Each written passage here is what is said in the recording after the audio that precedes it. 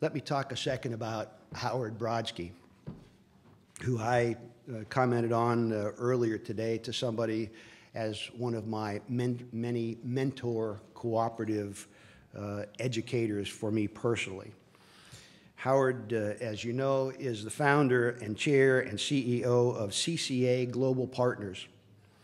CCA Global brings the benefits of group purchasing and shared services to small Main Street businesses.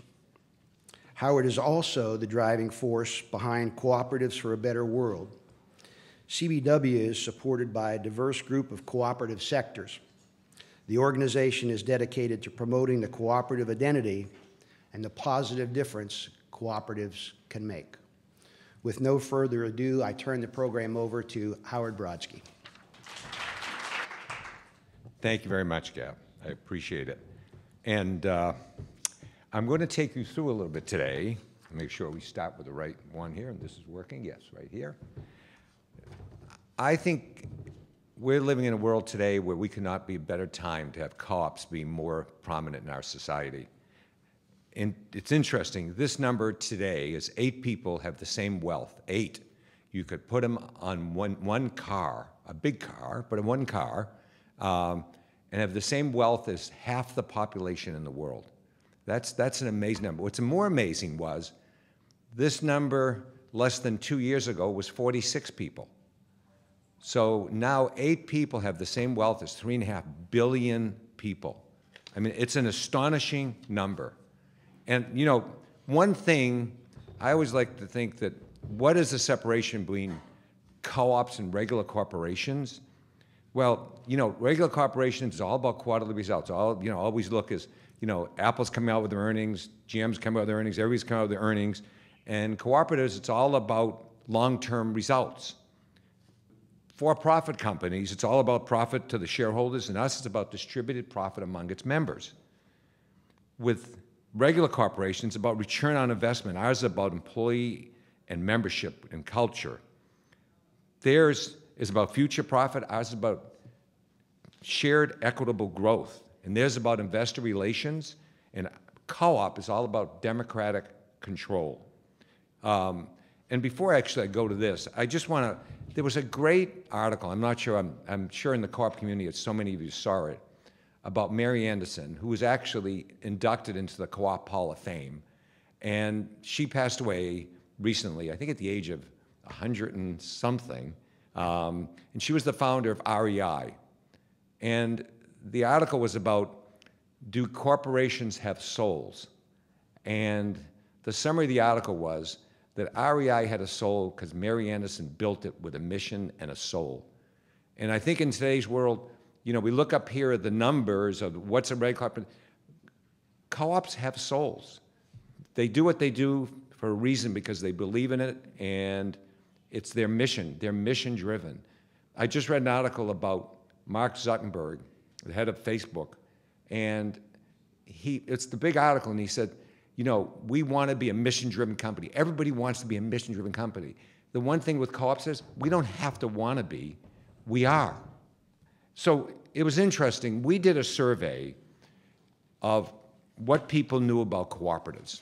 And it was, I guess, some ways surprising and some ways not surprising. But only 11% of the population, and this has been done other places, other times, actually in other countries, only 11% of the population had any idea, really, with any accuracy. And even then, it was sort of limited to a sector. 74% had no idea. They had it wrong. Matter of fact, when we asked them questions, 1,400 verbatims, some thought Amazon was, 10 people said it was a secret. We're in some secret society. But it was interesting, when we told people what a cooperative was and explained it to them, 78% of the people said it would change their behavior of what they would do, of where they would buy goods, or who they would go to for services. I mean, that's an astonishing. The company we used that did the survey said they've never seen a number so strong like that, which tells us there's an enormous, enormous opportunity. We don't have a problem with mission. We have a problem with communication, with messaging, not with our mission. But what about if we changed our perspective?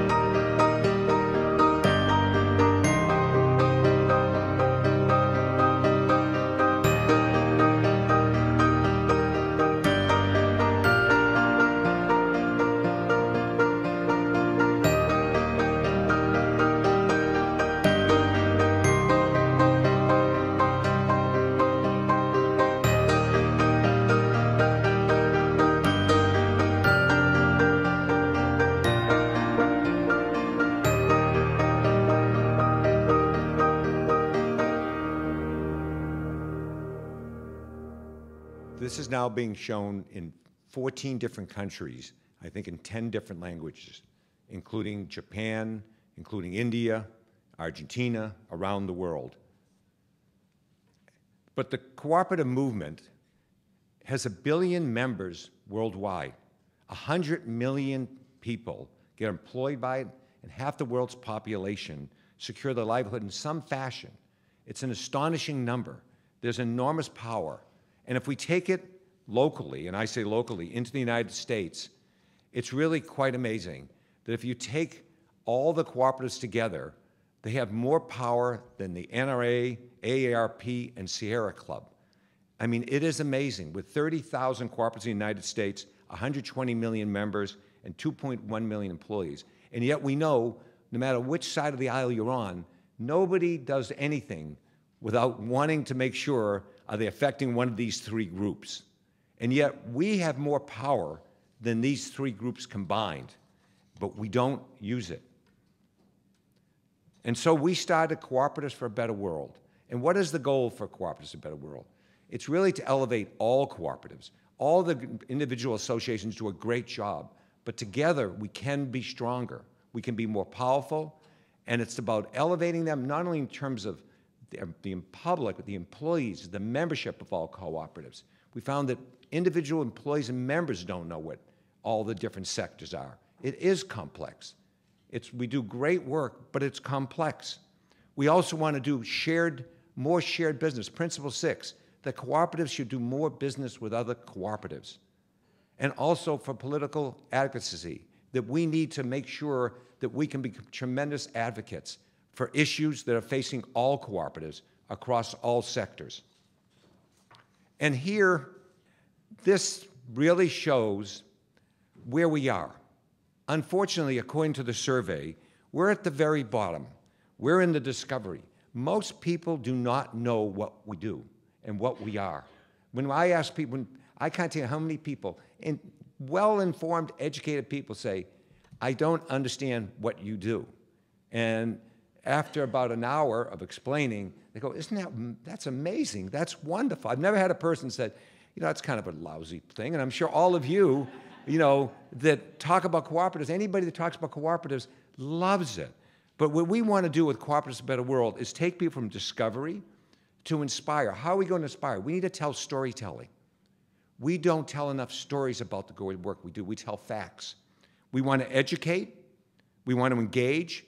We want to enforce and internalize. And what do we want that to happen? We want people to become lifelong cooperators. We want them to belong to multiple cooperatives. We want them to be engaged politically about cooperatives. And I can tell you, we've started a training program, which we're testing ourselves first in CCA, and actually NCBA is going to do it. And it's going to be a free educational program, both video online, that tells all about the different sectors of cooperatives in stories, and so everybody can understand. We want to do it first with employees and then with members. And it's interesting, we just got back initial results from our company.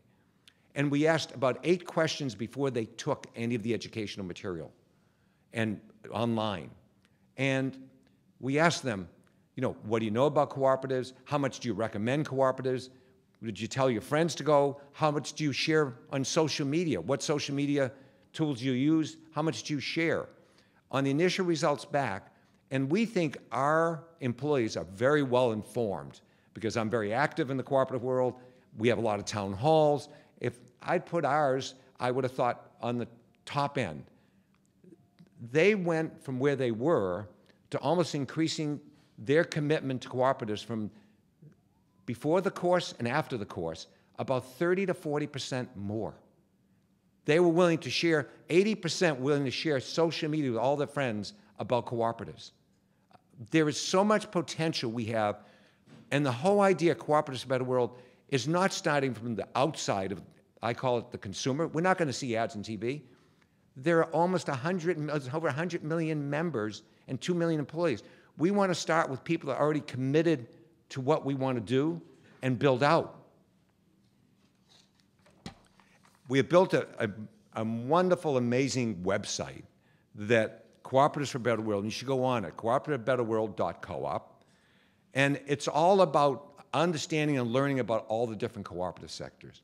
It also has cooperative locators in every area, so you know who's there. It also has co-op cares. It tells about all the good being done by different co-op sectors all over the country, by different sectors. And people can really, and it has storytelling in it. So it's an amazing tool to learn more, for everybody to learn more about cooperatives and to become engaged in cooperatives. We're going to build a co-op exchange. We're working with Monique Leroux, who's the president of the International Cooperative Alliance. And what is a co-op exchange? It is an Amazon marketplace just for co-ops. So you can imagine if somebody wants to support co-ops, if we get our members engaged, we get our employees engaged, where do they go? Well, sometimes a lot of people go online for things, but if they could just, if they want hardware online, there'll be an Ace Hardware store they can go to online to buy goods. If they want flooring, but if also they want childcare, they want home care, you know, about what food products, it will be a marketplace just for cooperatives to do business, and for their employees and for their members. Co-op communities. We think this is the biggest opportunity. At the end of the day, co-ops are local. We have national associations, we have national brands, but at the end of the day, co-ops all are about local, local, local. And what co-op communities are going to do is we're taking and we're going to make it so that we provide avenues to enhance collaboration, create synergies between co-ops and credit unions and mutuals, and leverage economies of scale to best practices, target cost saving, and for co-ops to do more business with each other, for its members and its employees. And I want to give you, we're going to build the United States out into about 220, 225 communities. And what is a community? Well, in the case of Vermont, Vermont is a community.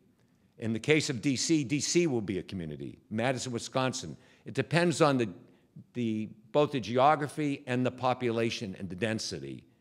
And this is an actual community in the Midwest. There are 150 co-ops. The population of this community is 243,000. There are 150 co-ops, and they're made up of housing co-ops. They're made up of purchasing co-ops. They're made up of farmer co-ops, food co-ops, credit unions. There's some mutuals. It's made up of typical sectors. Some communities are going to have maybe some more of one sector than the other, but actually the makeup here is pretty typical. There are 73,000 members of co-ops in this community, which actually reflects about what's in the United States. About 1 out of every 3 people are members of some type of a cooperative. and this is about about a little less than 1 out of 3. That's about what's reflective in our United States. And there are 4,100 employees. We are going to bring them together. We're already starting, going to start a pilot in the next 90 days. And what are we going to do in the communities? We're going to have exclusive offers for members of co-ops in the community. If you're a member or you're an employee, co-ops can make offers. I know our companies will be love to do. I've talked to Gina. She would love to. It would be amazing to have a benefit for being part of the co-op community. So voluntarily, any co-op can post an offer. You can read exclusive news of what's going on in the community, what's happening, what activities, what co-ops are doing what in the community. We're also going to have a section on Co-op Cares, because one of the things we believe is co-ops do such great work in the communities, and does everybody really know what they're doing? The credit unions are doing one thing, but is it being shared? And the food co-op's doing another thing, but is it being shared? So it'll be a place to have Co-op Cares so everybody knows what's doing in the community. We're going to have a co-op community volunteer. We've already have 43 people who have volunteered to be volunteers in the communities without even putting much word out. And these were people who pulled together the different sectors. We'll have amazing things going on. And just to give you some idea, and this you'll never read, so I'll explain it to you. These are a lot of activities that will happen in the community. We can do marketing with each other. Just think new homeowners come in, if they got a package that said, from your local co-ops, and tell about all the good work we're doing, and all the places they can go bank or shop or do business with any type, that we'll have all kinds of ability to share media and share resources from marketing. Cost saving. We have looked in most communities, there'll be an enormous amount of people that have physical build facilities. It could be a utility company that has a building. It could be retail stores that have building, a child care, home care. Anybody has facilities. We are resourcing with Topco, that is the largest food retailer in co-op in the United States. They have 43 members. Their members do $200 billion in business. They have a division called Top Source that sources only things that have nothing to do with food. So it's everything to do with credit card processing, to landscaping, to plowing, to insurance, anything to run their business, non-food. And we are partnering with them because they have local services they're already sourcing in almost every community in the United States.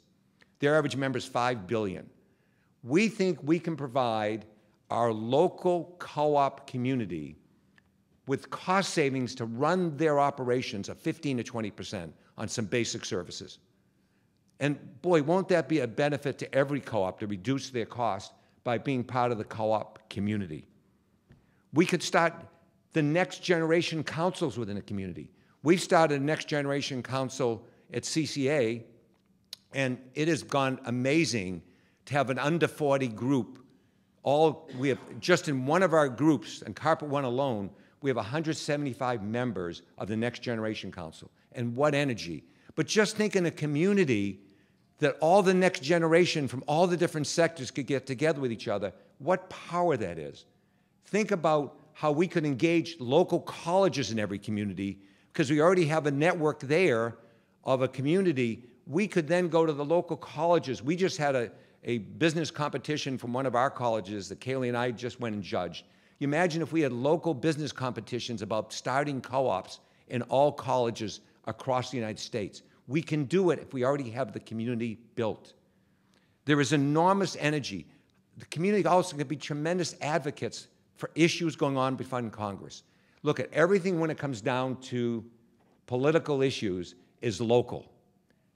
And so what better place for them to get together? I know there's an issue right now before the credit unions that their mortgages of homes that are not homeowner occupied are being classified as business loans, not mortgages. They want to have an issue with that, and they want to try to change that ruling. Well, why wouldn't all the co-ops be interested in helping the credit unions change that? With communities, we can be engaged. There are so many places that communities can be actively meaningful to co-ops. The why. I think so often we tell in our world of co-ops what we do and how we do it, and what separates us is why we do it. We don't tell enough stories. My wife knows, Joan, who's here, when I tell people about co-ops, the first story I tell them, because they don't understand, it takes me 25 minutes, a half hour, and they understand a little, but I tell them the Prosperous story in California, which I think most of you know, about these wonderful women that came over from Central America, and the wonderful story how they formed a cooperative. And after about 2 minutes of that story, everybody goes, that is amazing. And we need to tell more stories, because all our sectors have amazing stories to tell, and we live in a world of social media and stories, and we don't tell the stories. And so we need to tell the stories of this is why. And talking about stories, I think one of the stories, I was trying to reflect on co-ops, and to me, one of the great stories, because a lot of times I think people look at us as David versus Goliath. I know, people talk to our companies, we're competing with Home Depot and Lowe's and other large companies in different sectors of our business. If you look at most of the co-ops, they compete with large people. And Malcolm Gladwell had in a book about 3 years ago, told the original story of David versus Goliath. And I'm not sure how many you saw, but it was 3,000 years ago, and Israel's biggest enemy was the Philistines. And the Philistines were in the coastal areas, and the Israelites were on the mountains. And the Philistines wanted to take and split Israel in two. The Israelites mounted their army and were ready on one side, but whichever one was going forward was going to be on for a slaughter. And so both armies were staying there, one on the coastal area and one on the other, with the valley in between, and they stayed there not doing anything for 2 weeks in a standoff, because both knew whoever moved first was just going to get slaughtered. Finally, the Philistines said, as I guess it was done many times in those times, we will send our best warrior to fight your best warrior. And whoever wins will have won and take control. They sent this 6'9" giant. This was 3,000 years ago. It was a 6'9" giant. King Saul said, who shall go fight this giant? Nobody raised their hand from all the Israeli army. No one. And they waited, and then this little shepherd boy came and said, I will fight him. And he said, you cannot fight him. How can you fight him? He said, I will fight him. And before he went down, he took 5 little stones and he put them in his pack, as the shepherd had, and he went down. And the giant looked at him and said, what are you doing? You're not going to fight me. And he was there with all his armor, and the little shepherd boy was just standing there, and he took out his slingshot, and he took a stone, and the very first stone hit the giant right here. The giant dropped in 1 second. The shepherd boy went over, took the giant's sword, and chopped off his head.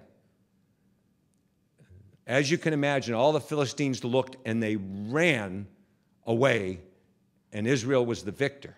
And that story developed into the story of David versus Goliath.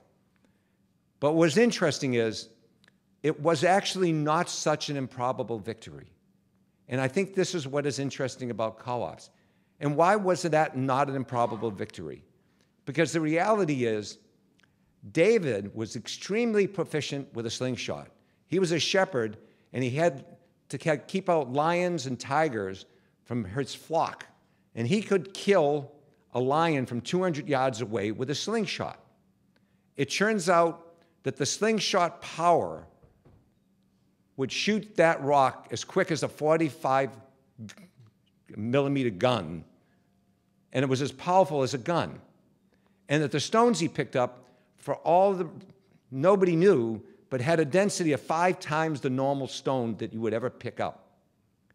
And the other part is that the giant, it turns out that even in current days, when people are enormously big, tall, enormously out of proportion, and extremely tall, that most of them have a defect that affects their eyesight and pituitary glands.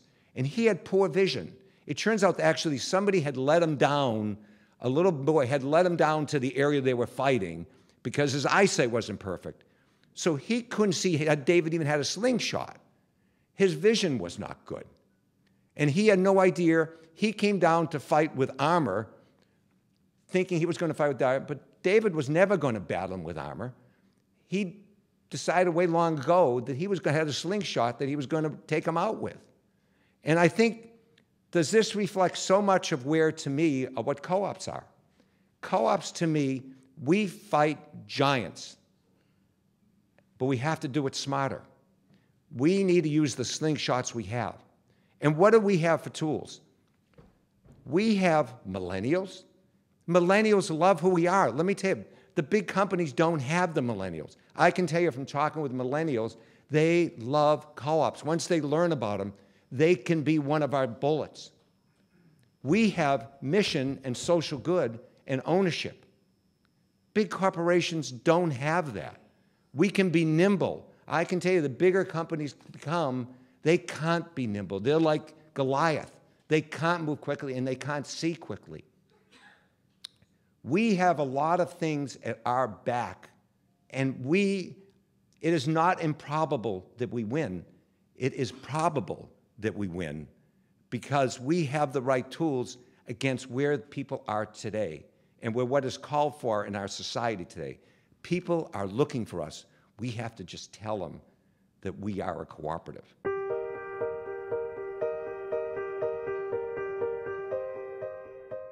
We believe in we, not I. We see opportunity in each other and everywhere. We are members. Owners. Family. We learn from our past. We keep our eye on the future. We love what we do. We are built for you. And by you. We are masters of our own destiny. We give back. We give big. We never stop dreaming. We are leaders, life changers. We empower people. We improve lives. We create jobs. We are people helping people. We believe everyone has a unique voice. And in the power of numbers. We are limitless. We go forward together toward success. We foster creativity. And innovation. We dare to be different. We honor the individual. We celebrate the collective. We are many members. We are one force. One vision. We are building a better world. Now, together. Together. Together. We are a cooperative. Nous sommes une coopérative. Somos una cooperativa.